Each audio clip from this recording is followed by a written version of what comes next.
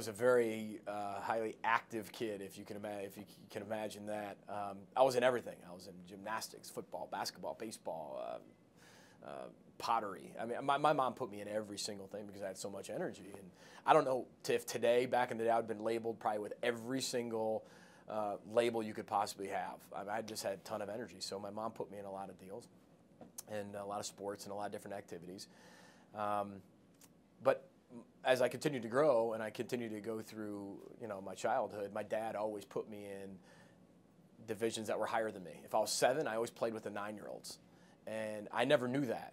And he always did that, so I'd always be at a disadvantage and had to work and outwork everybody. But I was doing it with your guys that were 2, 3 years older than I was. And I don't know if you ever lied about my age or things like that to get me in, but sports has always been my interest. And I actually thought I was going to play baseball or basketball, to be honest with you. I was a 3-sport all-state athlete in high school. I didn't know what I was going to do. And then I said, no matter what happens, I'm going to take the first thing that comes to me. And that was a football scholarship. So I was 5'8", 150 pounds, ran a 4.8 40. Not very big, not very fast, but I could catch everything. And then Joe Novak at Northern Illinois offered me a scholarship and took off there, and then had an okay career there and played with the Niners for a few years. And here I am. I would say probably as a player my senior year in college. That was such an awesome run, not only for Northern Illinois, but the MAC in general. I think right after that happened, we beat Alabama, we beat Maryland, we beat Iowa State. We were ranked high as 8th or 9th in the BCS, and we didn't go to a bowl game. We did not go to the MAC championship or go to a bowl game. So, and there was only one bowl game at the time, or 2 bowl games, and whoever was at the championship got into that. And I think we opened the door that year for a Boise State, for people to talk about a non-BCS school actually doing something in the BCS. And that was really memorable because I think that year helped change college football. I really believe that. And I think you talk to a lot of people that cover college football, they'll remember that year. I can't remember how many NFL people still remember our win against Alabama. NFL people, because it really, I think, sprung a change for the Mid-American Conference, that we have to add more bowl games, and our commissioner's done a tremendous job of doing that. But also it gave people, hey, we need to add some verbiage into what we're going to do, because one day this is going to happen. They could have went 12-0. What are we going to do? And so that's really a memorable year. Well, someone has to be the youngest and someone has to be the oldest, right? So might as well be me.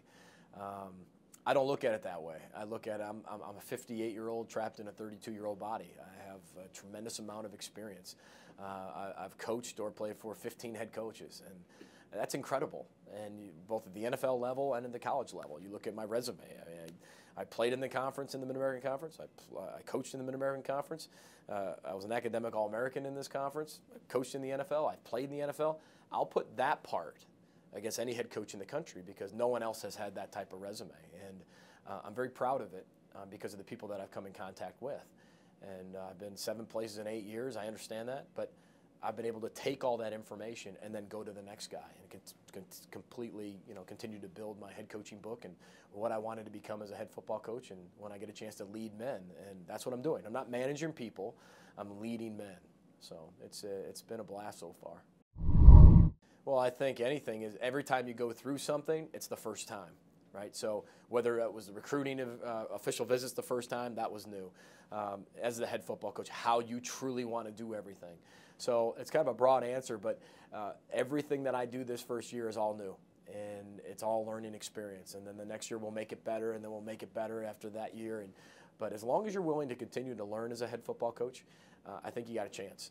And even coming here, sitting down with Pete Lembo, and he's one of the classiest guys in college football. I love that guy.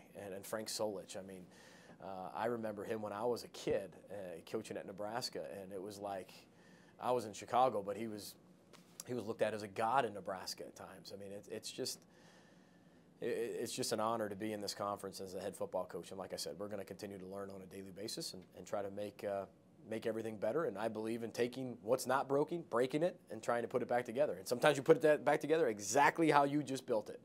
It was worth it. Or you change it completely.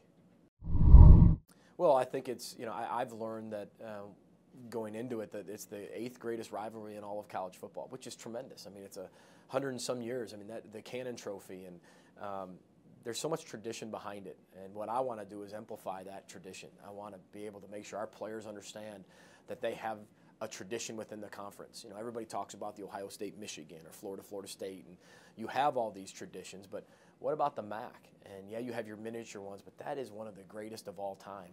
And I want our players to understand that. They can also not only play in rivalries back and forth between whether it's Western and Toledo or Western and Northern or whatever it is, but they have the 8th greatest rivalry in all of college football right here.